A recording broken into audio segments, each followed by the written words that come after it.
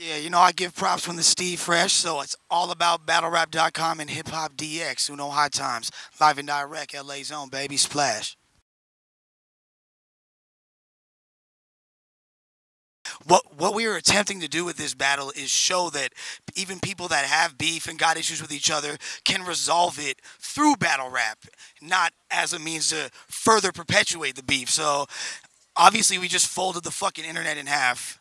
So that is what it is. But I guess me being the optimist that I am, I'm just looking at it like maybe this will at least open up the discussion for how do we really, because now it's not just a one-time thing. It's not just Hoffa swinging because now someone threw the first punch on Hoffa. So what do we do about this, and what do we do to prevent this from happening in the future? You don't have to be like that. And you see Daylight and Clips. Those fools are from the hood. Those fools are straight grimy with it with their bars and shit. And they have an image that lends itself to the street and that type of activity. But they kept it lyrical, and they could transcend whatever it is with just their bars, you know what I mean? And that's what people need to use that as an example. And I think at the end of the day, that's going to be the battle from this event that is potentially going to be discussed as a classic, you know what I mean? Now that punch was classic, but the battle was dope up until then. That's kind of was the worst part about it. I've been really focused on pushing Daylight from the beginning of his career since he first emerged, and I've seen him come full circle. I've seen him shift with the game. What's crazy about Daylight, he's literally the devil's advocate, because whatever the general consensus is, whatever the direction the stream is flowing in, he's going to be the opposite.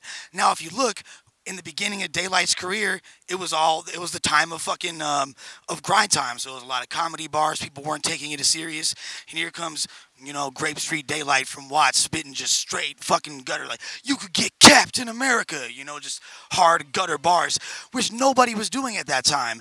And now that everybody's on that hard body shit, what does he do? He comes from different angles and is extra creative and brings the antics and shit like that. So that's why Day is so interesting. And Clips, he brings a whole unique brand to the table. I used to listen to fucking him on Dipset mixtapes back in the day. So it's just crazy to even have the opportunity to fuck with artists of this caliber. And I definitely think that they are above the majority of the pack in battle rap. I mean, it's really difficult to gauge who won that battle because at the end of the day, the whole barometer at which is judged is differently. I can't really say who won. A lot of people were shocked that Absol even had that level of lyricism. We know that he's a great songwriter, but battling's a completely different beast, and the fact that he was able to tame that as well was crazy. But the fact that Daylight is a battle rapper on a mainstream release, he kind of won then too, right?